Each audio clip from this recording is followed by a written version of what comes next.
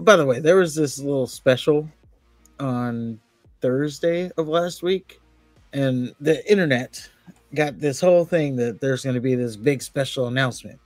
And of course, everybody's like, oh, they're going to announce the partnership with TNA, or they're going to announce the Warner Brother cable deal. Oh, they're going to announce Sasha Banks coming back. You know, internet goes wild. Well, there wasn't a big announcement. The announcement was Becky Lynch and Shinsuke Nakamura has declared for the Royal Rumble. So people sat through. So people sat through a whole hour for that. So that was funny. But she says she's going to win the Rumble, be the first one to win it twice. If I could say a little spoiler, I don't think we're yet ready for a woman to win it twice.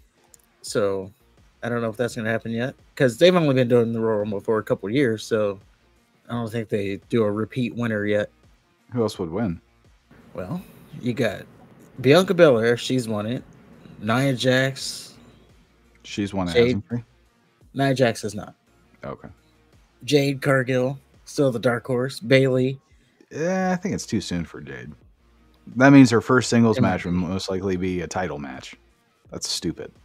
You know, that was my early prediction. Am I still with that? We'll have to see. On the prediction show. Tune in. So Jade Cargill. Who else did you say? Bianca Belair? Oh, no, you said Nia Jax.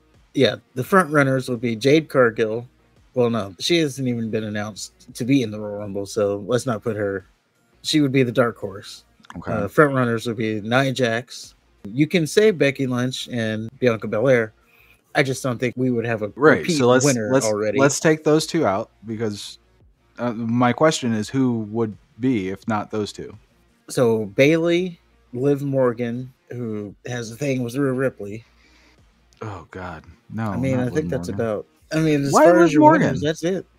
Because she was taken out by Rhea Ripley, so it's fucking Liv Morgan. I know she's gonna come back and finish the Rhea Ripley story. Got to get it out the way. You know what? What if Bayley wins, but instead of challenging Rhea, she challenges Io? I actually had that same thought. I was trying not to give away my winner. No. But gotcha. Yes, the idea is Bayley. She's going to, one way I see it. So we got to go back to in the pandemic era. Sasha Banks and Bayley, they were tight. They were teasing that Sasha Banks was going to turn on Bayley. And then Bayley turned on Sasha Banks. It's like, you idiots didn't think I saw that coming?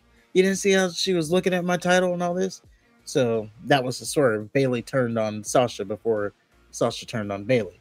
So that being in her history, I was thinking maybe she does the same thing. She sees how Damage Control is treating her, so she wins the Rumble. They think she's going to pick Rhea Ripley.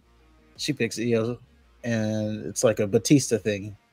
Yeah, I kind of had that thought too. Because it makes no sense for her to challenge Rhea Ripley. Well, it is to have all the gold. I know, I get what they're saying, but in reality, if she wins Rhea Ripley's belt, then she's going to be on a different show altogether. I don't think she's thought that far ahead. No. I don't think the people writing the stories have thought that far ahead. It's just, maybe that's how she gets kicked out. She just moves to Raw. Moves to quietly. Raw. Yeah. No conflict. She just moves to Raw. Okay.